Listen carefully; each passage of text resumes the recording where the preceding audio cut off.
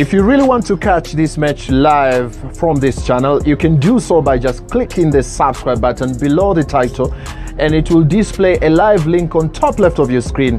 You just need to click to that link and it will lead to a live match straight.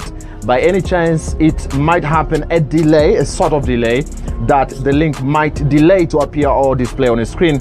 And so don't panic. You can just write in the comment to just notify us, I and the team, so we know how to fix and give you the solution.